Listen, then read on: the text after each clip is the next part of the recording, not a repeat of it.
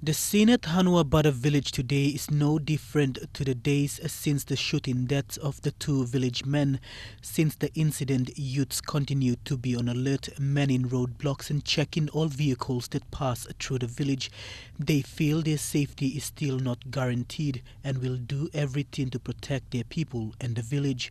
They have expressed mixed reactions to calls by Motu Koitabu chairman Miria Ikupu to remove the blockades.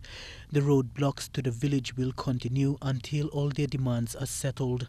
Police have already commenced investigations into the incident. The Prime Minister Peter O'Neill, Chief Secretary Manasupe Zureno and several politicians have all condemned the actions of the police. The planned protest march for today has been postponed to a later date, most probably on Thursday. Mickey Cavera, National, MTV News.